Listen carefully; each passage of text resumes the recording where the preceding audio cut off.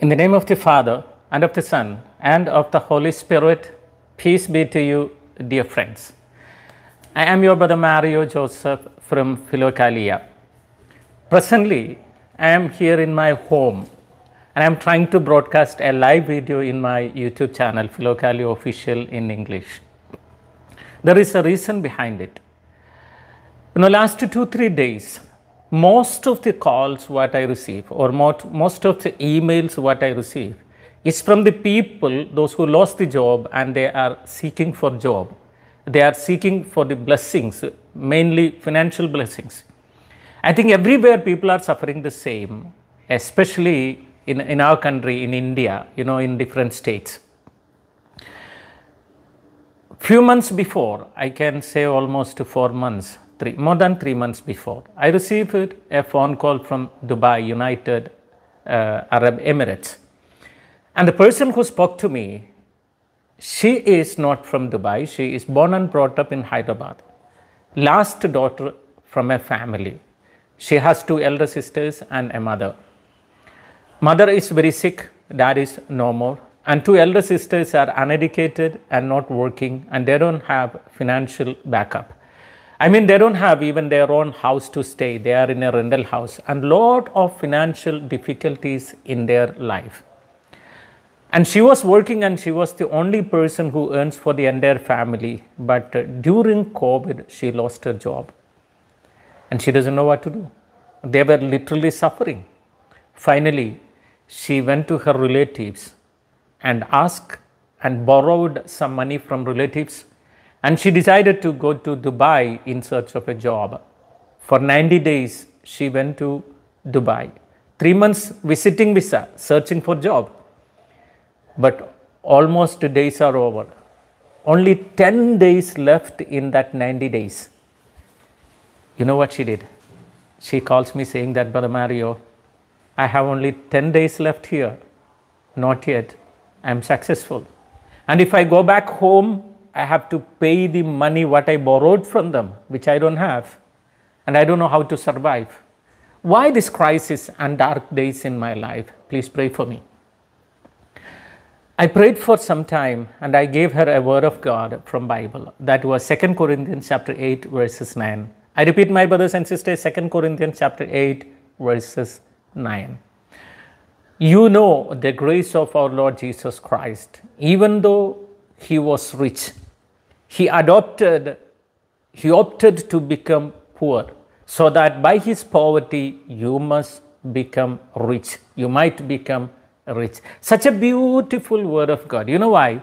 Here the Bible says, you know that Jesus Christ was rich. Though he was rich, he became poor. Why we say that he was rich? At the same time, he is poor. You know why?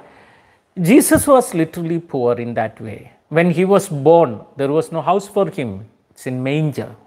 Not only that, when he grew up, there was no his own property or no bank balance or no gold or no chains, no ornaments, no expensive clothes, nothing. But at the same time, he was holding the credit card of Almighty God. Because if someone gives him 2 fish, he will multiply it for 5,000. And if someone gives him 2 bread, he will multiply it for 10,000 too. So no problem with him, he is rich. But at the same time, he opted to become poor on the cross. Because while he was on the cross, there was no food, there was no water. He suffered maximum. He became poor. Why? By his poverty, you might become rich. I did not say, the word of God said. When I gave this word to this lady who spoke to me from Dubai, saying that, look this word, touch this word, read this word, memorize this word, that word will work in you and you will get a job. She said, Brother Mario, once I attended a retreat in Divine Retreat Center, then I heard you were preaching there saying that how the word of God, this particular word, 2 Corinthians 8:9, delivered you from financial crisis and how you build a house. So I know this word, brother. It is not that I don't know this word. Then I prayed for her for some more time. Then I received another word of God for her, because the word of God is sent to every individual in a different way, and that may be different word too. That was Psalms chapter 90 verses 17, 90 verses 70. I'll just make it sure whether it is a right word or no. 1 minute. I forgot because that day I gave. Yeah, correct.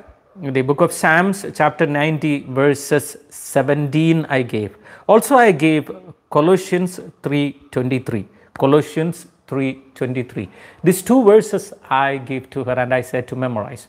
The first one says a prayer, the Psalms to pray, and we also must pray with the same David saying that, Lord, expand the work of my hands, which means give me the opportunity to have more job or more business, to expand the place where I am, especially my work. And then the second word I gave is something very important, where the Bible says, when you do any work anywhere, do it as if you are doing it for the Almighty God, not for your boss, not for your honor, but do it for the Lord. Many times we don't receive a proper job. You know why? When we are working in a company, we don't expect the growth of company. We don't intend the blessings of the company. We intend only our salary. That's why we may be late in the office, we may be come out of the office very early, and we may not do the job properly, but we are always concerned about our salary, because I am here for my salary. So only the assigned duty. Balance, it's not my concern. Many people are like that. When you have this attitude, God will not bless you in abundance, my brothers and sisters. When you're working in a company, your intention should be the growth of the company, the blessing of the company. Whether the honor is good or bad, that's not your concern. But you have been appointed by Almighty God to work in a company and work as if you're working for the Lord. Definitely the blessings will be there. When I said this to that lady, you know what she said? You would have told me this many years before, brother. I said, why? No, I was in Hyderabad and I was working in a company, and it was quite good company, and I was earning well. Things were all right, but I never expected, or I never intended, or I never blessed that company to be blessed more and more. My intention was my salary, my salary, my salary. I was always very selfish. Suddenly, when I lost the job, only I realized, oh, I made a mistake. I would have prayed for the company would have survived, and I would have been there at home only with my siblings and my mother, but now I am away. I said, take a decision now. Every day, when you get time, of course, you don't have a job right now, so you have full-time freedom, but still, make some time and go to the church. Now, you are in Dubai, you can go to the churches. There are 2-3 churches in Dubai. You go there and silently sit in the presence of God. Sit under His feet and listen what He wants to say, because if God send you from Hyderabad to Dubai with 3 months visa, and if there is only 10 days left for you to come back, and still if you do not get any job, I don't know how to answer you, but only God Almighty knows, because without His knowledge, nothing happens. Even one hair from your head will not fall without His knowledge. That's what He says. So if He send you from India to Dubai, there is some reason. I don't know, but you sit silently in His presence, He will guide you. That's all I said. And every day she begins to go to church. Morning she will go for some time, afternoon again she will go, evening again she will go. One day while she was sitting in church, someone came and approached her. It is 3 or 4 days gap to come back. Her visa period is getting over. That person went and spoke to her saying that, I know you because I have seen you from Hyderabad. I am also from Hyderabad and I am working here in a company.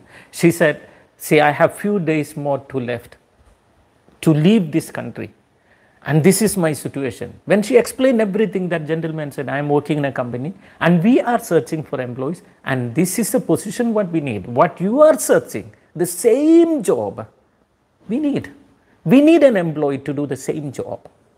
She was so shocked and so surprised. And she realized, Brother Mario once said that, you sit in the presence of God. Sit under His feet and listen. God will. And you know what she did? She went to meet the owner, the kafil. All things got all right, and they decided to take her for job. She came back to India and got the visa, and she went back there. And in the first month's salary, she sent 10,000 rupees to Philokalia Charitable Trust. And she said, whenever I am able, I will, because I have a lot of loans to repay now. She's earning very well. So my brothers and sisters, I don't know from where you are listening to me. You may be listening to me from India, any states from India, or anywhere from Middle East, or anywhere from Europe, or I don't know from where. But if you are listening to me, I know that God wants you to listen this. That's why you are listening.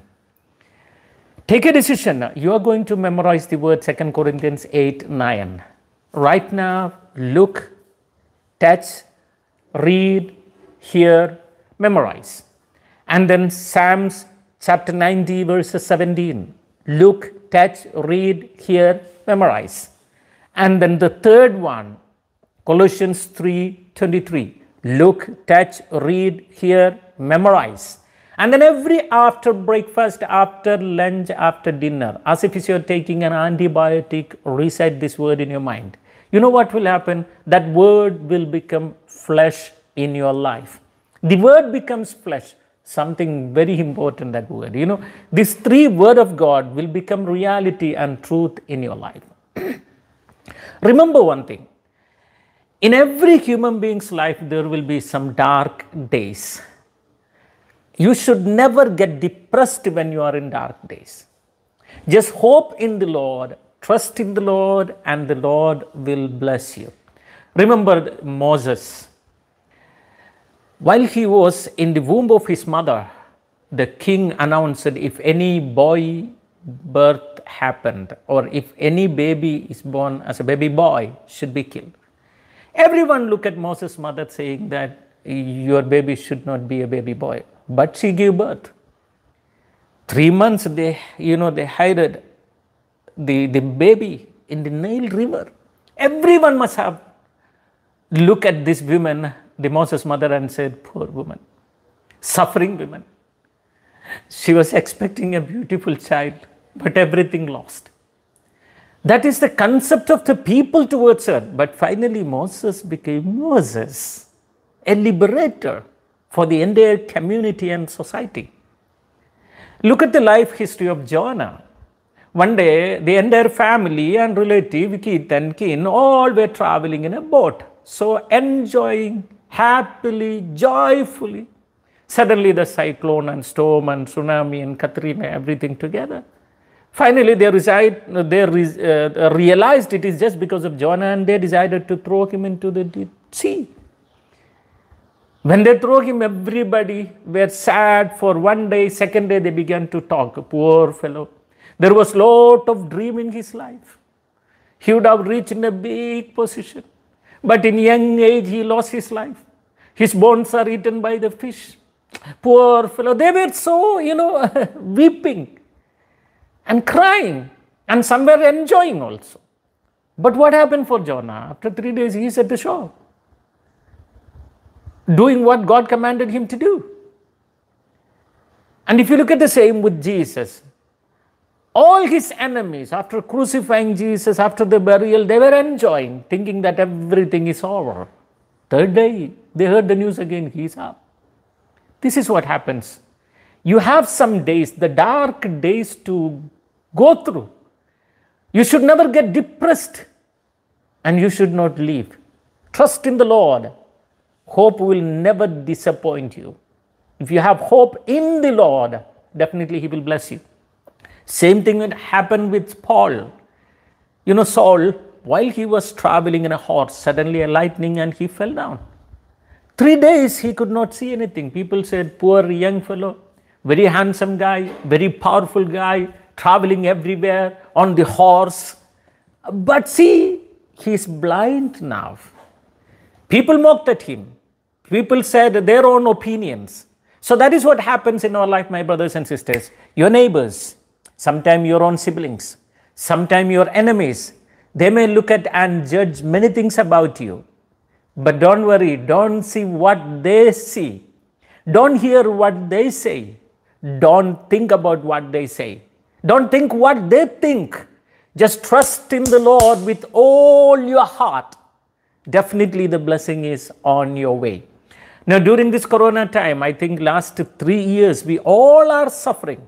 But these 3 days or 3 months or 3 years will pass. This time will pass. And there is a day for you as the days of blessings. That is what happened in this lady who hailed from Hyderabad and right now working in Dubai earning well, able to support the family, able to support even Philokalia trust. That's why I said, my brothers and sisters, trust in the Lord with all your heart. And when you're trusting, I want to say, your trust should not be very small trust, like the beggar. You know, one day St. Peter was going to church, and there was a beggar inside near the church with a begging bucket. He's saying, Aya, give me something, you know. He's begging with a cup, a begging cup. Peter said, I don't have gold or silver, money, nothing. Throw your cup out. Get up in the name of Jesus. Many times we are beggars. We have a small cup, begging cup, and thinking only that much, a limited mind. Thinking I need only 10,000 rupees, that is more than enough a month. Thinking I need only a small room, that is more than enough to live. A limited mindset will never bless you in abundance. Throw that limited mindset cup. Say that I am the child of Almighty God. The creator of this entire universe is my dad, and he decided to bless me in abundance. And he decided that he will bless me so that I may be able to bless others. That is something very important, my brothers and sisters. When God blesses you, you must know that you must bless others with the same blessings. That's why God blesses you more in abundance. Many times people say that I need insufficiency. What all I need? Only that much. I don't need in abundance. Because the people, those who say that I need only what I want, they are very selfish. They are not ready to help others. But the people, those who say I need in abundance, definitely they have a mind, the attitude to support others. So throw the cup of that limited mindset. Only what I need, I need. No, I need more than what I need so that I can help the poor people hereafter. So my brothers and sisters, just like this lady from Hyderabad who received the blessings through this word of God, I want you also receive the blessing through this word of God. If you are searching for the job, please recite all these three verses, 2 Corinthians 8:9, Psalms 90:17, as well as Colossians 3:23. And if you know anyone in your friend circle searching for job, that may be your relative, your kid, or your kin, or your neighbors, or your friends, please share this video to them. They also will get the mighty blessings. Before ending this session, I want to tell you something very important, my brothers and sisters. As you all know that our Philokalia team is doing a lot of good works here in India. Especially, we have an ambulance service 24/7 completely free. Whether it is accident case or any case for the literally poor people, 24/7 free service. Not only that, we are supporting with the medication for permanently ill, sick people, those who are unable to buy the medicine. Especially during this corona time, no work and no money, not able to take medicine, people are dying. So we are supporting hundreds and thousands of families nowadays. Not only that, we are building houses for the homeless. Especially, there are hundreds of families, thousands of families here in India, those who lost their own apartment or house during the flood and landslide. Every year it is happening. This year also many houses lost. So we are constructing houses for the literally poor and the poorest of the poor. More than 21 houses is under construction right now. Not only that, we are giving free counseling section in many languages in our office, as well as we are conducting motivation training seminars and retreats, everything. And in our office, in Chalakudi office, every day we provide counseling free. It is English as well as Malayalam. So if any one of you would like to come and attend the counseling section, you are always welcome there. So my brothers and sisters, before ending the session, I want to ask you to pray for us as well as to support us in our mission. May Almighty God bless you and peace be with you.